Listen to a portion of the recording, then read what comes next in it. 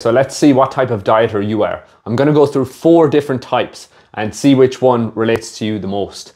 So number 1 is the person who swings for the fences.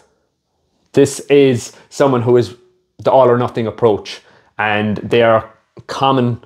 It's common for them to also burn out, because when they're absolutely on it, they're 100% on it. When they're not, it's completely, so they're two extremes. And the reason why you'll burn out is, again, when you are trying to be on it 100% of the time, it's just not sustainable. You can't keep doing it for a long period of time. So if you are this type of dieter, what you need to focus on is consistency, not perfection.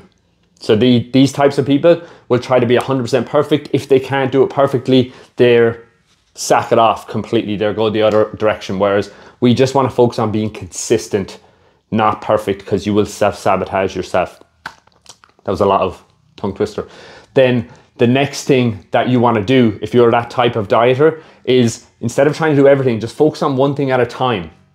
These people tend to try to absolutely nail 100 things at once. Their training, diet, sleep, strategy, like everything. They want to do it all instead of just picking one thing, getting consistent with that, and then once they've mastered that, move to the next thing.